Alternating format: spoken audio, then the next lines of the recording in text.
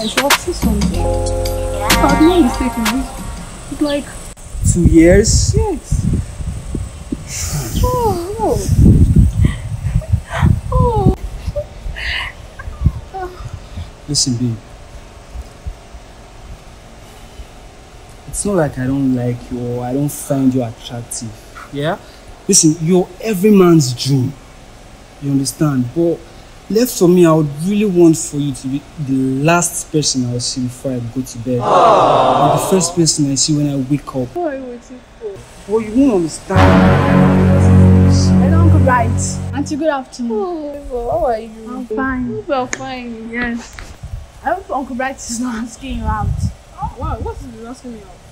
Don't accept though. Why? Because he's going to ask your problem.